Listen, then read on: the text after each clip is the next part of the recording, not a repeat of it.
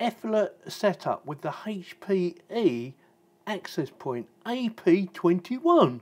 First things first, you need to download the software, which is called Instant On. So just go to the App Store or scan one of their QR codes and it will take you there. So just download that, install it. You need to set up an account, okay? You will need to set up an account. Once you've done that, you will come to this page, identify the site. So I'm in England, I'm in Chatham in England, and I'm going to call this Studio Office. What do you think? Yeah, Studio Office. So you know where it is. I need to spell that wrong, didn't I? Studio Office. And then continue. Then you need the serial number of this, right, to set this up. But before we do that, we're going to connect this up first.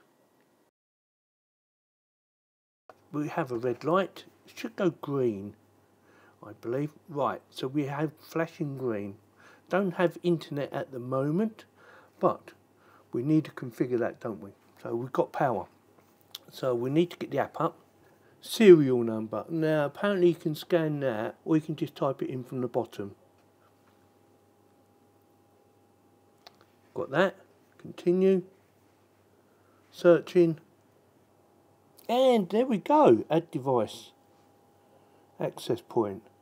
Blah blah blah. Create site. Redirecting. Oh look, gone orange and green. And we're in. And that is it. Now that is really easy. So you get a solid green to say it's completed. You get 2 greens on the actual unit itself. 1 to say it's got power and 2 to say it's got internet. Now, we need to do a speed test, don't we? Yeah, I think HPE has done a really good job. Look at that. So my normal download speed is just under 1,000, about anywhere between 900 and 1,000 using cable connection, but we're on Wi-Fi, remember that, yeah?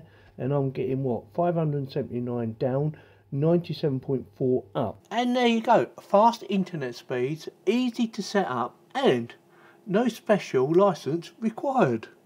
Thanks very much for watching.